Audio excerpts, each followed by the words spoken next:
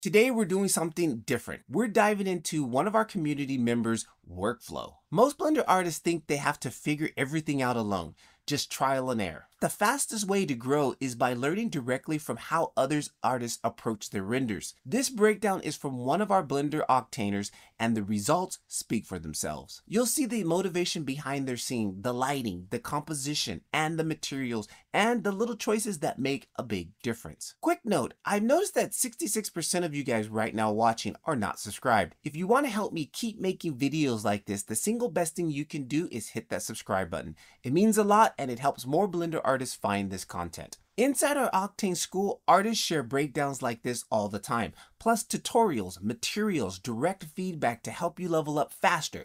If you want to join us, the link's down below. Enough of the jibber jabber, let's get into the video. I'll be showing this render today that I did a couple of weeks ago, but we'll get to Photoshop later. Let's start with Blender.